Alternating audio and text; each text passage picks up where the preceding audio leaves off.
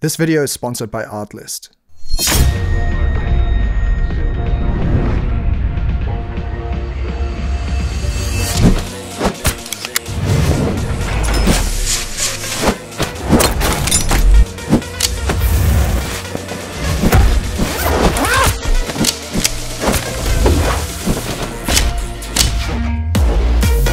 Today we talk about gear.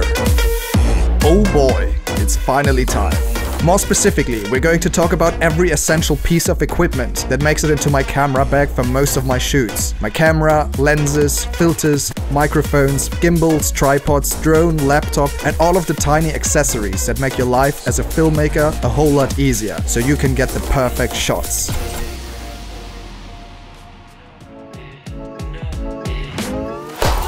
Alrighty guys, so many of you asked what kind of filmmaking gear I use to create my videos, what kind of camera, gimbal, drone, all that kind of stuff. Even though everything is listed below my videos, I always have affiliate links there. But yeah, you ask for it, you get it. So over the past 8 years, I constantly upgraded my camera equipment, and now I finally feel like I reached a point where I say, okay, this is my dream camera setup. And it takes a lot of trial and error along the way in order to find out which pieces of equipment work for you and which ones don't. And yeah, the goal for today's video is to kind of give you that shortcut and to just share with you what kind of stuff I use. I think in total I spent something like probably more than 25,000 euros on filmmaking and editing equipment in total, with all the cameras that I bought along the years and also laptops, which are super expensive. But yeah, let's get started.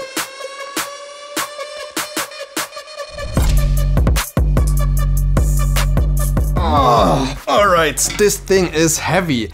So this is the backpack that I use on a daily basis. Actually, for the last 4 years, I've been using the Lowe Pro 450 AW, which is one of the most common camera backpacks that are out there. It did a solid job, and I would recommend it to anybody who is like on a small budget. But I recently upgraded to the Compagnon Element backpack. Actually, Compagnon is a German brand, and they sent this one out to me a few weeks ago, and I've been testing it, and I'm loving every single thing about it, to be honest. Yeah, so first of all, I really love the design of it. I think it looks amazing, all black. I always wear black. I always like to have black backpacks. Yeah, it's a high quality material. It's actually called X-Pack. They told me that it's normally used on race sailing boats. I don't really know why you would need that on a backpack, but it's pretty dope. It's lightweight, it's very durable. Another cool thing is that it has like a proper like air mesh on the back, which is really comfortable, and also some cushion on the shoulder straps. And probably the most important thing for any backpack that I use is big hip belts. Just tighten it up, and then all of the weight of the backpack is just like on your hips, which makes it so much more comfortable to wear it. And yeah, I just love the fit of this backpack. It's like, it's right on my body. On the front here, you also have some more pockets, and you have like big side pockets for bottles of water or for gimbals or tripods and all that kind of stuff. And the most important part about this backpack is that it has a roll top. So you just open it up, and then you have like an additional 12 liters on top of the 30 liters backpack, and you can just put anything in there. And I think that this is a game changer, because every time with my old backpack, I only was able to like store equipment in my backpack and it was completely filled up, but I never had the option to bring like a jacket with me, which is super annoying. And especially if I go on hikes and I want to shoot, a roll top is really like, it's a game changer. I actually never saw it in any other backpack, so I think alone this fact makes it really like worth it. So if we put it down and open it up, then we basically have this main compartment that every camera backpack usually has. Also back here like a laptop pocket where you can fit in your 15-inch or 16-inch MacBook Pro. That's about it about this backpack. I think by now they actually have it on Amazon as well. Actually, you can find all of the equipment that I'm going to show you in this video in the description below. All of these links are affiliate links. So yeah, if you buy something via these links, I get a small commission, which really helps me to further create videos. Just buy via my links. Also, you can go on my kit.co profile, where I have like specific gear kits for like drones and a pro filmmaker setup kit. Also like my editing kit, all that kind of stuff. You will find it in the description. All right, so let's start with the first piece of equipment.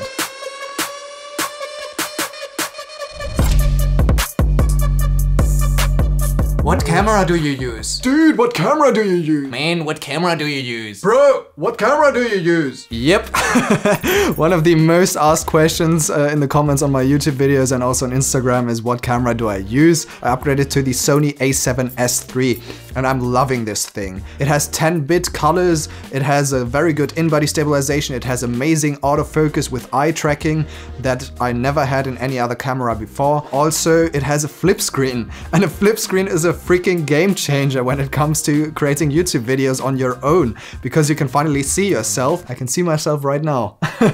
And that is a huge advantage, because before I actually shot on the Sony a6500 for like the last 4 years, and this one doesn't have a flip screen. For this reason, I always had to like press record and just check if I am in the composition and if I'm actually like in focus, and then I have to stop the recording again, do it all over again, and with this one I can just see, okay, now I'm in focus, now I can see myself. Can't show you the camera right here because I'm actually shooting on it right now. The second camera is the a6500, I still kept it and I kept one lens with it. Yeah, so I think that the Sony a7S III is one of the most powerful consumer cameras that's right now on the market. It has 4K 120 FPS, it has 1080p with 240 FPS, which is amazing. Like, having that kind of slow motion also gives you new opportunities when it comes to creativity. I used it with my last drone versus FPV video. I used 200 FPS for those intro shots and it just looks amazing.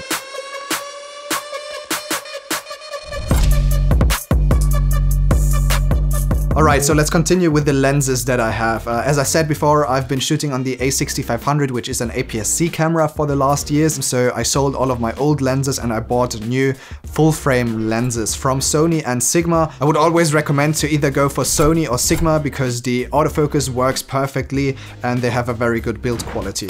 So the first one that I own is the 16 to 35 millimeters f4 from Sony. I love this lens. It's a very good wide angle lens. You can get wide shots with it. It's perfect for vlogging if you want to do that. I didn't go for the G Master f2.8 because this one is like half the price. I would much rather just spend a little bit less money, and it's also more lightweight than the G Master. So the next lens is the Sigma 24 to 70 f2.8, probably one of my favorite lenses that I own. Also, I didn't go for the G Master f2.8 because this one is like 500 euros cheaper. And it's basically the same. It's an amazing all-rounder. You just have like such a wide range of focal lengths. So this is the lens that's on my camera for most of my shoots. I also bought two low-light lenses from Sony. The first one would be the 20mm f1.8. That's on the camera here right now. So that's what it looks like. One cool thing about this is that it also has like an aperture ring built into the lens itself. So you just have to twist it and you can change your aperture, which is really cool. I like it. The other lens would be this one. Hello. That's the 35 1.8 from Sony. Also, one of my favorite focal lengths is 35mm. I really like the style of it, and both of them do a great job so far. And last but not least, I also got myself a 90mm f2.8 macro lens from Sony. You might wonder, why did you go for a macro lens? I saw it for the first time when I shot with a friend together, and I just felt like it opened up a new layer of storytelling and filmmaking. Just like you get an additional perspective by using drones, where you have like really wide shots and you can show the whole scenery from like a different perspective. I feel like macro lenses also open up a new world, which is like the world of tiny things. So yeah, I think that it just offers a lot of creativity when it comes to storytelling, and you actually also have different focus modes, so you can use it for a very close focus or also for the full focus range, and then you can use it just like any other 90mm lens. Really love this one. Oh. Whew. Oh.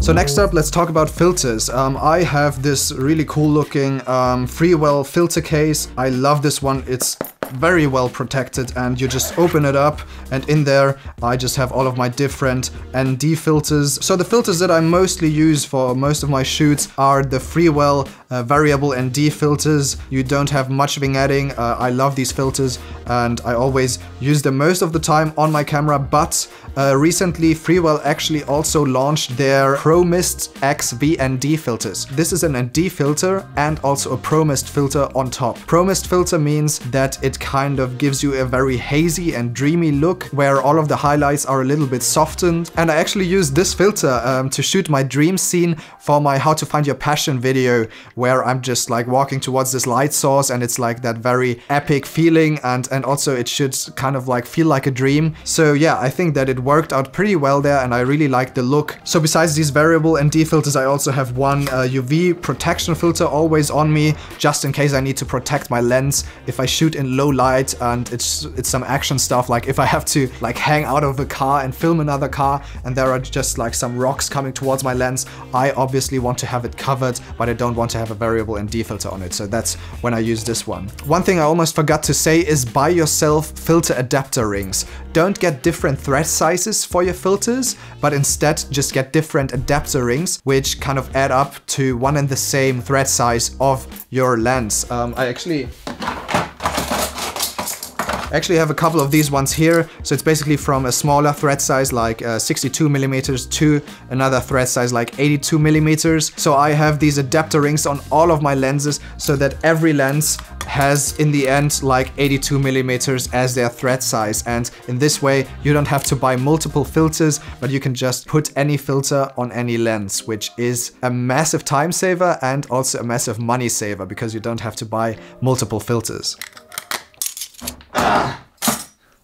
These ones are shit. So over the last few years, it always was my goal to find the perfect camera setup that works for every situation. But I found out that it doesn't really exist because you always have to pack depending on what you're going to shoot. So if I'm going to shoot like a car commercial for a client, I'm definitely going to take other things with me than if I shoot a YouTube video or a documentary. Equipment is just highly dependent on what kind of story you want to tell and what kind of look you want to go for. So yeah, why am I saying that? I think it's really important to know what to pack in your backpack, and also for the upcoming items, my microphones, my gimbals and all that kind of stuff, I have some different options depending on the specific use case or the specific shoot that I'm going on. I always pack just the things that make it the easiest for me to get the best shots possible in a specific environment. I think that's what I wanted to say.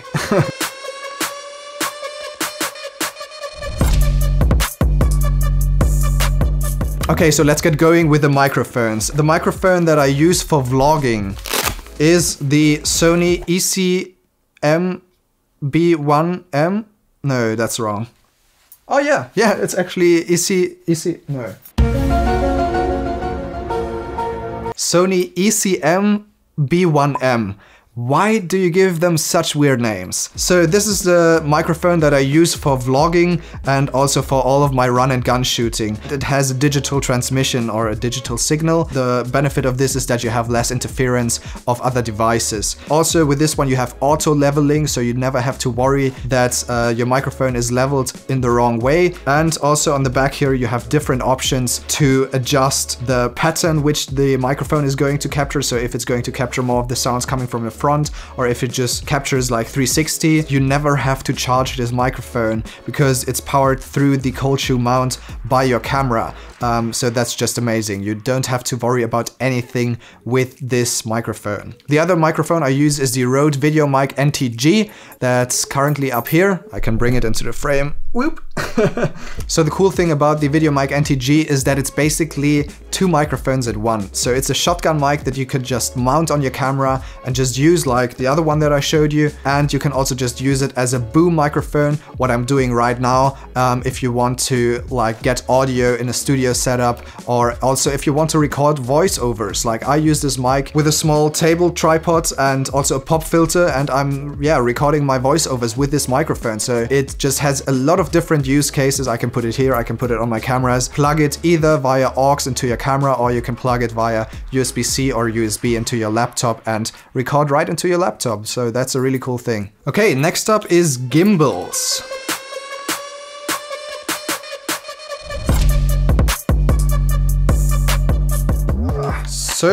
So when it comes to gimbals, I basically have two different setups. One is the big setup where I also have a microphone mounted on my camera while operating the gimbal itself. And the other one is more of a run and gun setup that I use a lot while traveling or if I have to pack a little bit smaller. So for the big setup, I actually use the Xeon crane. Do you say Xeon? Do you say Xeon?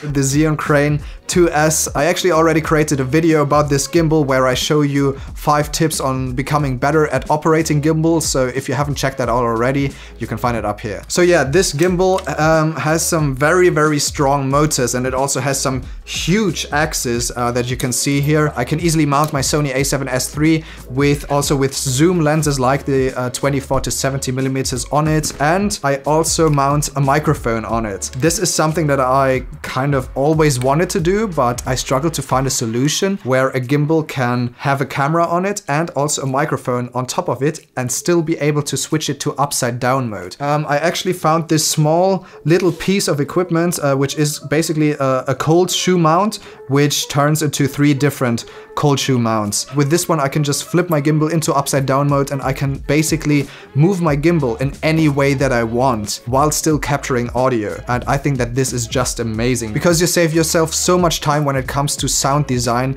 if you already captured the audio of what's happening in front of the camera. So for my smaller run and gun setup, I'm using the Xeon weebill-s. Xeon was also kind enough to send this one out to me, and yeah, I'm really enjoying it. It is a lot smaller, as you can see, so you can fit it a bit easier into the backpack if you don't want to stick it on the side. And yeah, the motors of it are obviously not as strong as the ones of the 2S, but still they're very capable, and they're able to hold my Sony a7S III also with zoom lenses on it. And the cool thing about this gimbal is that you can easily switch into underslung mode. So you can basically just fold down the gimbal tripod and you have a quick release plate down here, and then you can just mount it back on top, and now you can use your gimbal upside down, which makes it really easy to control the panning with just like one hand. So it also gives you some additional options when it comes to movements if you just have to use one hand, and it's also a lot more lightweight.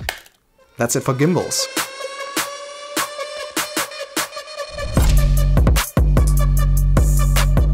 So obviously I'm also using tripods, especially for the filmmaking where I have to film myself, like right now. My main tripod is the Geekodo. I don't even know what the model is called. It has like this ball head that you can adjust, works well with the a7S III. And besides this normal tripod, I also have a GorillaPod from Joby. I think it's called the 3K is the new model. The new model is much better than the old ones because finally the joints don't always move if there's a heavy camera mounted on top of it. Actually, I can't show you again what they look like because they are currently here on both cameras. So this is the first tripod here for the main setup, and this is the other tripod on the sketchiest tripod setup ever. Yeah.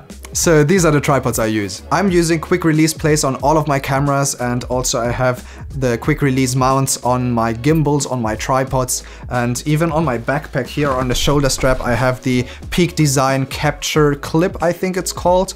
So you can basically just like plug in your camera and it's safely mounted while you're probably like going for a hike or something like that, and you can easily just grab it. That is a real game changer. So if you don't know what quick release plates are, it's basically that there's a plate on your camera and then there's a mount on your tripod or your gimbal or anything else where you're going to mount your camera, and you can easily just slide it in, lock it, and your camera is on there. And in this way you don't always have to unscrew all of the different plates from the different types of equipment that you use. I'm using the Arca Swiss types, but I actually don't use the normal Arca Swiss plates with the safety pins on the bottom, but I use the ones from my Peak Design capture clip, because this one is just basically just a small square. It's not as safe as the normal Arca Swiss ones, but with this one I can basically also just put my camera on a table or on a surface and it's going to be steady and it's not going to tilt because of those safety pins at the bottom.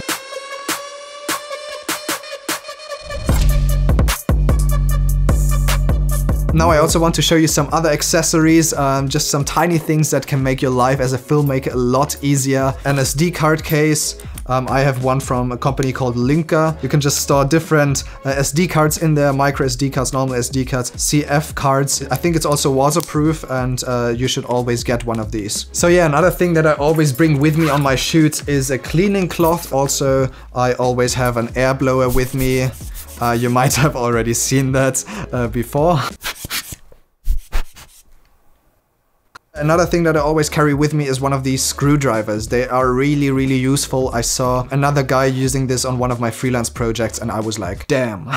Probably all of you just use all of your coins to unscrew something like a plate from your camera. But with this one, you can just tighten and loosen everything much easier and also much tighter, which makes sure that the plate actually stays on your camera. Another accessory that I like to bring on some shoots is a small light. I'm actually using the Aperture MX10, I think it's called. So you basically just turn it on and you have a really, really powerful light that is basically like smaller than my hand. So it's very, very portable and you can dim the light, you can turn it up and down, you can also change the color temperature of it, and yeah, you can see that it's quite powerful. One other cool thing about it is that you can also just attach like a small diffuser with some magnets so that you have a softer light source. Cool thing to have, but I don't bring it on every shoot, only if I have to.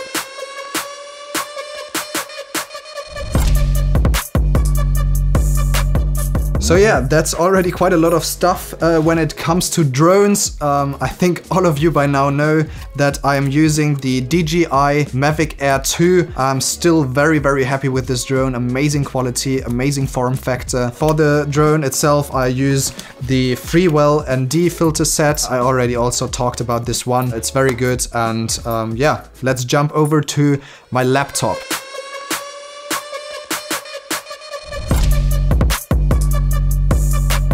I'm using the MacBook Pro 16-inch 8-core i9 processor, 64 gigabytes of RAM. It's basically maxed out. It has 1 terabyte of internal storage. I loved it before I bought the Sony a7S III, I would say, because yeah, it has amazing performance, but with the codecs that you can shoot on the Sony a7S III, it struggles a little bit, or Premiere Pro struggles with it. And also another thing that I always carry around with me is an external SSD. I have the ones from SanDisk, the Extreme Pro. And a small tip at this point, I like to have some Velcro tape on the back of my SSD and also on the back of my laptop so that I can easily slap on the SSD on the back of my laptop. So I can just like plug in the cable here and then I can just like pop it up and I basically have 2 terabytes of additional storage. I still can just move around with it without having this annoying like SD hanging around everywhere. So that's a small tip for everybody who's editing on the go.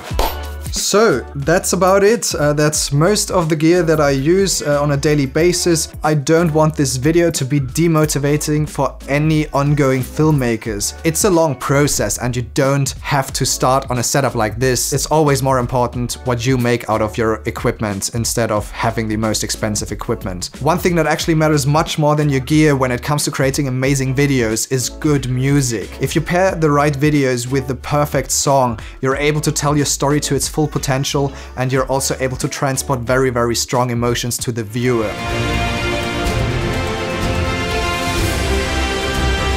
And that's where today's sponsor comes in, which is Artlist, a high-quality music licensing platform that I've been using for the past 4 years. One thing which is really great about them is that they have an all-in-one royalty-free license for all of their songs. So that basically means that you can use it on any kind of projects, no matter if it is a YouTube video, a commercial, a wedding, a festival, or even like cinema movies. Basically anything. They really improved their platform over the last few years and it is now very, very well designed. And with their filter system, you can easily find the perfect song in no time. I actually already created a video on that, on how to find the perfect song on Artlist itself, so if you want to check that out, you can find it here. Besides their music, they also have a sound effects library which is growing day by day. Honestly, I can really recommend Artlist, especially for ongoing filmmakers, as it is very affordable and you never have to worry about your license as everything is just covered. If you want to sign up, you can find a link to Artlist in the description below, and if you sign up through my link, you will get 2 extra months for free on top of your normal subscription, and also I will get a small commission on my side. So yeah, that's about it for this video. I hope that it was helpful to you and that I was able to show you some pieces of equipment that you didn't know about yet. If you don't want to miss out on any of the upcoming videos, then you can subscribe to this channel and also turn on notifications, notification squad. I hope you enjoyed this one and I will see you in the next one. Peace out. Ah, my back.